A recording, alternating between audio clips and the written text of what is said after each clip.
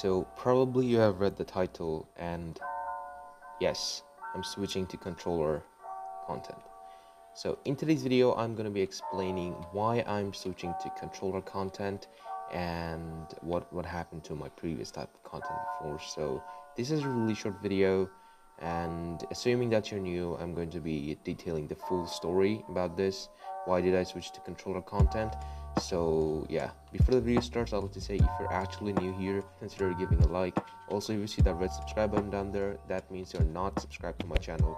Please consider doing it, so it helps out a lot. Also, if you don't want to miss my new videos and when I go live, then be sure to turn on the notification.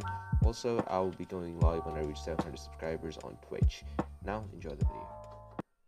Okay, so first of all, why I am switching to controller content. Now, basically, the reason I'm switching to controller content is because I've been facing some problems with the content I used to make before, which is toolbox content.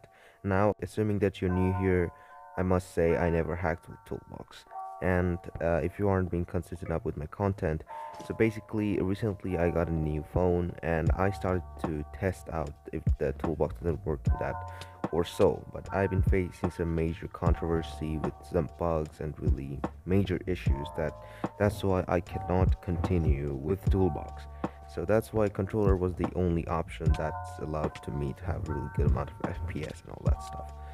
With along that, I must say that this is not a permanent content change, that I'm not going to switch the controller permanently, just switching it for a couple of days. So as Minecraft 1.16.230 is coming out, that which will actually have a keyboard and mouse support for Android, so that's when I'll be switching back to keyboard and mouse. Or if that doesn't actually happens, I'll still be doing content for you guys, and the next 2 months or so I'll be getting myself a really good PC.